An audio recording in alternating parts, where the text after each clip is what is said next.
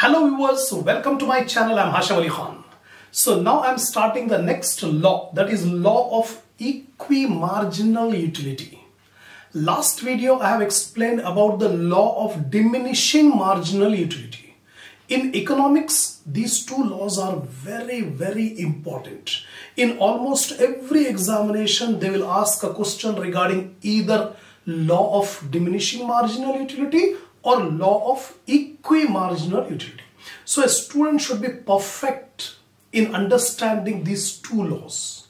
So if you have not watched the earlier video, I suggest you to go to the playlist of my channel, select the subject business economics, select the topic law of diminishing marginal utility. Watch that video till the end. Definitely you will get a lot of confidence on the subject of business economics. Now, before explaining the law of Equi Marginal Utility, take a screenshot of the points which I have written on the board so that you can maintain a permanent record, and before examination, if you review, definitely you can do excellent in examination.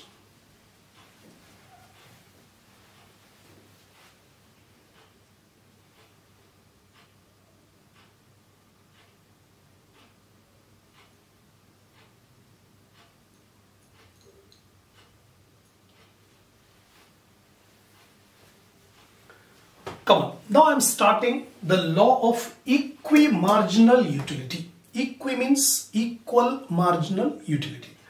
The law of Equi Marginal Utility explains as to how a consumer distributes his limited income among the various commodities in order to get the total maximum satisfaction. See here, we have unlimited wants, but to satisfy those wants, we want an income. But income is also limited. Here, limited income and unlimited wants. So, a person has to satisfy from his limited income. The question is, how a person can be able to spend his limited income on different commodities. He cannot put all his income in one commodity because he has to satisfy different wants. A person has different wants, so he has to spread his limited income among different commodities so that he should get maximum satisfaction. Maximum satisfaction. So this law of Equi Marginal Utility explains how a person will get maximum satisfaction by spending his limited income among different commodities. So many commodities are there. We cannot spend all our money in one, commodity. We have to spread. We have to distribute. For example, a person needs food items like vegetables he requires, suppose meat he requires, education he requires, then for rent he has to pay. All these are the school children, the fees of the school going children. All these are the expenditure on the head of the family. The head of the family will have limited income. Now he has to spend his limited income in such a way that he should get maximum satisfaction.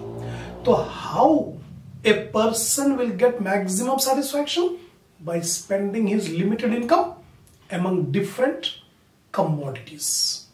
That this law will explain that only. It states that a consumer will distribute his income between different goods in such a way that the utility derived from each good is equal. That means the utility which is derived from each of the commodity will be equal. So he has to distribute in such a way that the marginal utility of each of the commodity must be equal. Marshall states, again Alfred Marshall has given the law of diminishing marginal utility, and also he has given the law of Equi Marginal Utility. So Marshall says, if a person has a thing which can be put to several uses, that means a person is having a thing like income. But this income can be put to several uses. With his income, he can spend in purchasing a car. He can spend in purchasing an air conditioner. He can spend the money on purchasing a bike, on purchasing goods, or on travel. So many users are there.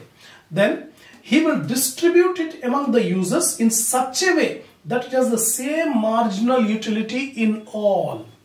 Now, if the person wants to get maximum utility out of his limited income, he has to distribute his limited income among various commodities in such a way that the marginal utilities of all the commodities should be equal.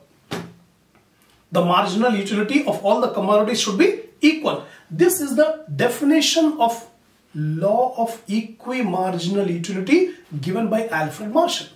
So once again, I'll explain the law, because ultimately it depends, the complete question depends on the law. Later on we'll explain.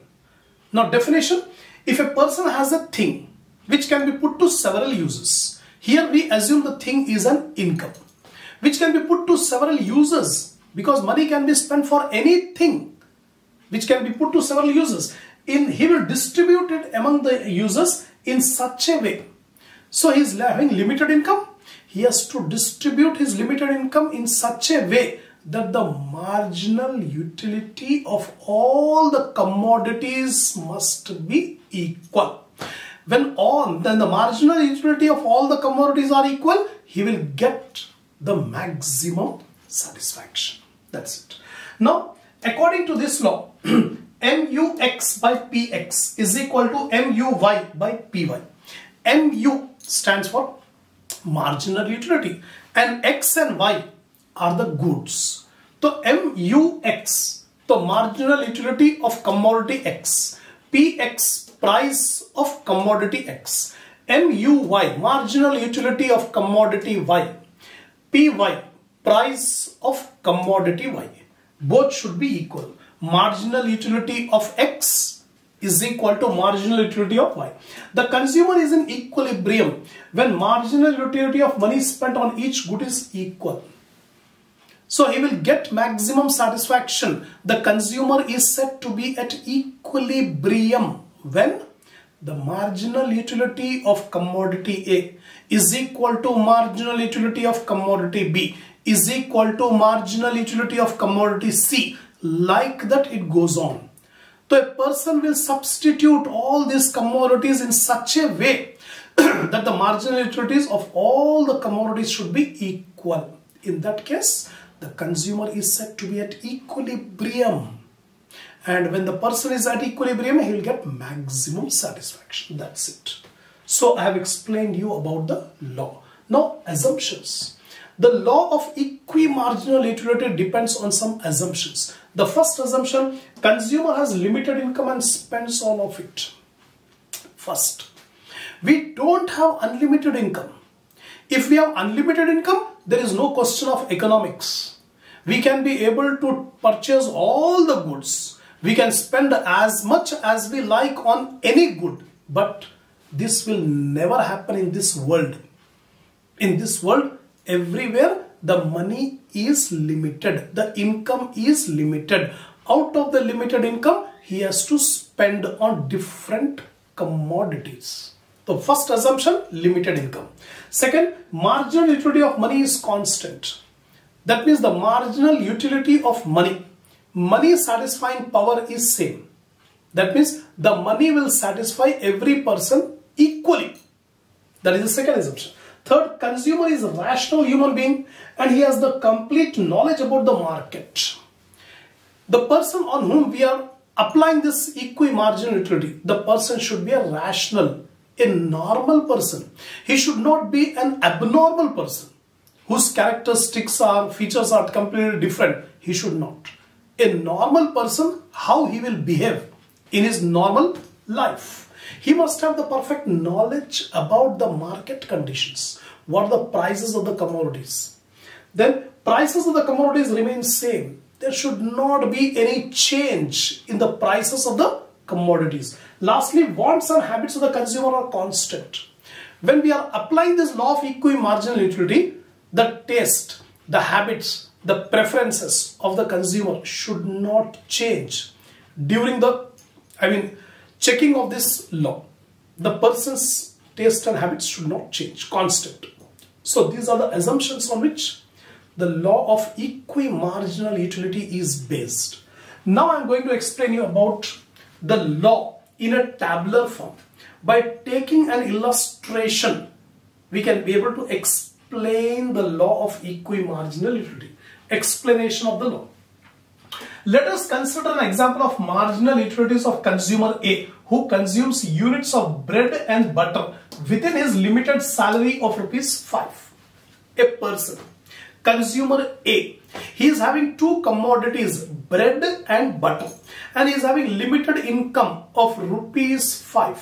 Now the question, how he spend this ₹5 on bread and butter? By comparing the marginal utilities. Now in this table you can see first column, number of units, 1, 2, 3, 4, 5. Marginal utility of bread, marginal utility of butter. Here units are rupees because he is having ₹5. So 1 rupee if he spend, he will get 25 units of utility from bread and 20 units of utility from butter for 1 rupee. If he spends 2 rupees, then marginal utility of bread will be 20, marginal utility of butter will be 15. For 3 units, 15, 10. 4 units, 10, 5. 5 units, 5, 2. These are the marginal utilities, hypothetical, imaginary. These figures are just an imaginary figures. So, these are the marginal utilities of bread and these are the marginal utilities of butter. Now, it is clear from the table that the consumer has ₹5 and he wants to spend entire income on two commodities, bread and butter. Two commodities are available, bread, butter.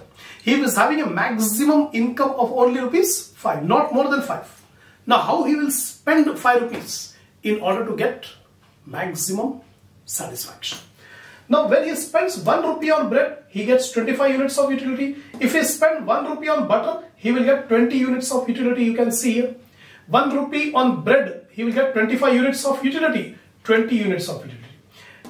In this way, when he spends 3 units on bread, the total marginal utility is 15. And when he spends 2 rupees on butter, the marginal utility is 15. Now you can see. If he spends 3 rupees on bread, how much utility he is getting?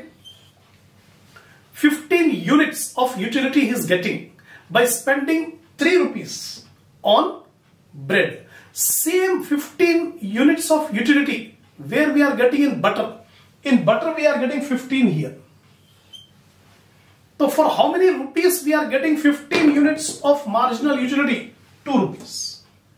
For 2 rupees spent on butter, he gets 15 units of utility. If he spent 3 rupees on bread, he will get 15 units of utility. That means utility is same. Out of 5 rupees, 3 rupees he should spend on bread.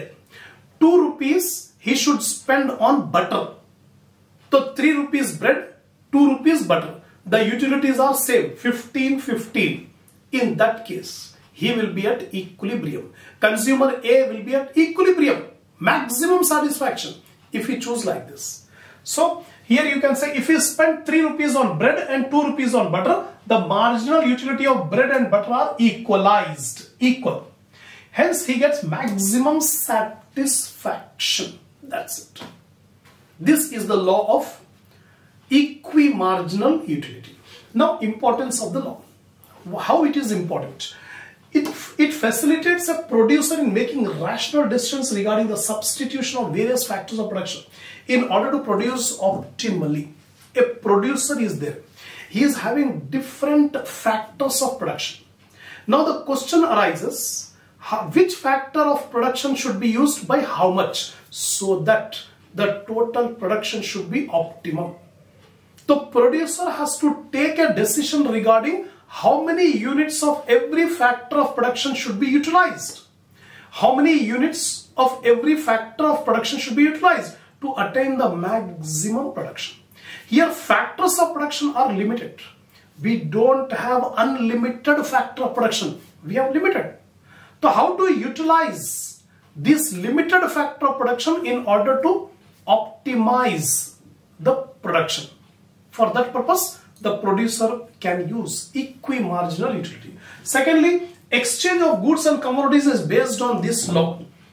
When exchange of goods or services is being done, then this law, Equi Marginal Utility, is more helpful. Now, limitations.